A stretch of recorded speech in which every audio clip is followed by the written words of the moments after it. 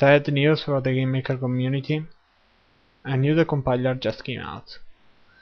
It will work with the latest version of GameMaker, and it was released some days ago, so it's probably common knowledge by now among hackers, and I will show you where to get it.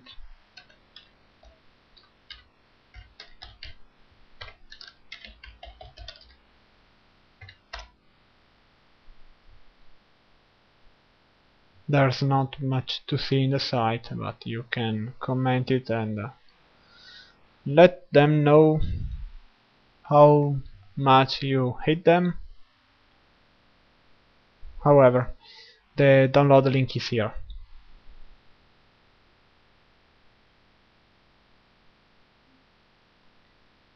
Here it is, a simple exe, and to test it I will compile one of my projects.